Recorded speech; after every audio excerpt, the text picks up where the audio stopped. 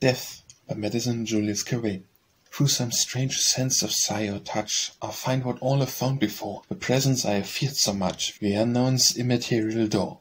I seek not, and it comes to me. I do not know the thing I find. The fillet of fatality drops from a bruise that made me blind. Point forward no backward light. The way I take I may not choose. Out of the night into the night, and in the night no certain clues. But on the future, dim and vast, dark with dust and sacrifice, death's towering runes of the past makes black the land that round me lies.